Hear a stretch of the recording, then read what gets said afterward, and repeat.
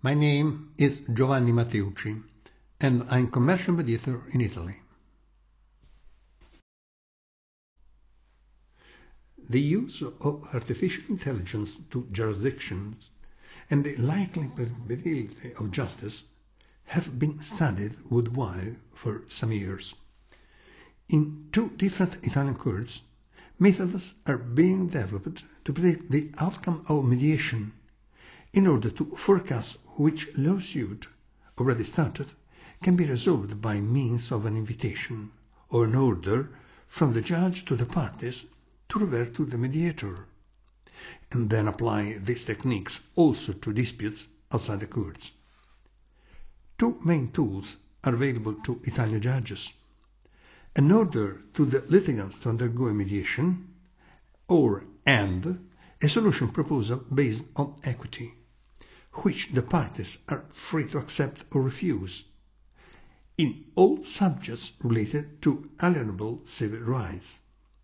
The two options can also be used together, are then met.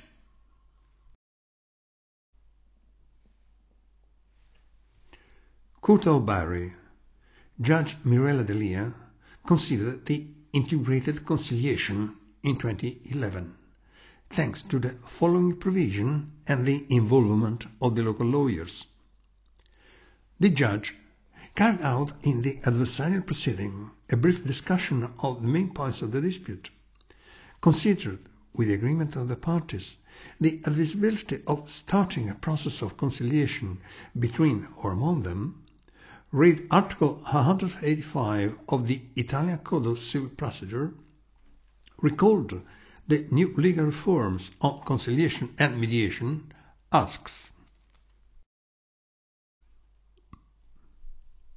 the parties to file and exchange proposals and tenders for the amicable settlement of the dispute, assigning a further term to hold a meeting with the assistance of the lawyers and possibly at a mediation provider, aimed at examining the transactional hypothesis, taking care to draft a written document to be deposited up to 10 days before the adjournment hearing, and which may be taken into account as to substance when the costs of the proceedings are being regulated. Adjourns the proceedings to the hearing hours, arranging for that date the appearance of the parties before him/her, in order to be able to carry out, in accordance with the cited Article 185, and where still possible, the judicial attempt at conciliation. Other judges joined the initiative. Law graduates filed the cases on their results. The local Forensic Engineer Commission took care of the IT issues. Outcome: 914 integrated conciliation resolutions issued in 2016 up to the half of 2018, 414 of which were defined, 332 without further intervention of the judge, agreement or waiver of the dispute, and only 82 with a formal judgment. Updates to 2020 will be available shortly. A free online data bank set up with a selection of the delegated mediation ordinance and the agreement records, thanks to which it's possible to identify the main mediability indicators. A data bank shared by other courts and universities. University and Court of Florence. Simple justice.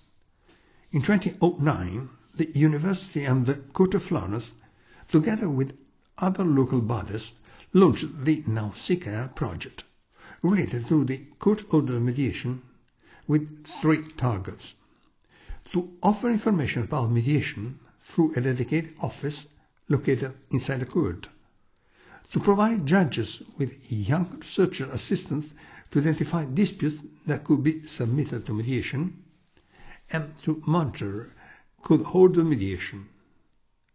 In 2012, the first results of the experiment If all parties were present in the mediation proceedings, agreements were reached in 46% of cases. Agreements outside the mediation framework were realized in another 27% of cases. In 2017, the University of Florence, Department of Law and Department of Engineering, and the Court of Florence started the Simple Justice Project, focused on court-ordered mediation and the implementation of a predictive algorithm on the mediability of the judicial proceeding and the probability of the outcome. The project is based on the collaboration among young researchers, judges, and mediation providers, and it is divided in 4 phases. Phase 1. Analysis of the trial files by the researchers, who selects the files, draws up the wrapper for each file with information needed to assess the mediability of the judicial proceeding, collaborates in the filing of data on each case in the computer system, delivers the file and wrapper to the judge. Phase 2. Referral to mediation. The judge assesses whether or not to agree with the researcher's proposal. With the latter's assistance, he does up the order to refer the case to mediation, forwards it to disputant parties, and sets the return hearing at the end of the mediation with a maximum of 6 months. Phase 3. Mediation provider. The provider undertakes the proceeding within the timeline set up by the judge to enable the parties to return to court with a result, successful or negative, already achieved. Every month, the provider sends the judge data on the mediation carried out. Phase 4. Back to court. The judge reviews the results of the return hearing and assesses the effectiveness of his previous decision. If mediation not taking place, he may also order to revert again to it. In 2018, researchers analyzed 9,491 trial files. Selection on the basis of strict discount rules, files reduced to 4,373. Evaluation of mediability, according to the subject matter and the stage of the proceeding, reduced the files to 3,720, which were submitted to the judges. The judges noted legal reasons not to refer 1,679 cases to mediation, and for another 745 cases they did not agree with the assessment of mediation. Therefore, 1,296 cases were submitted for mediation.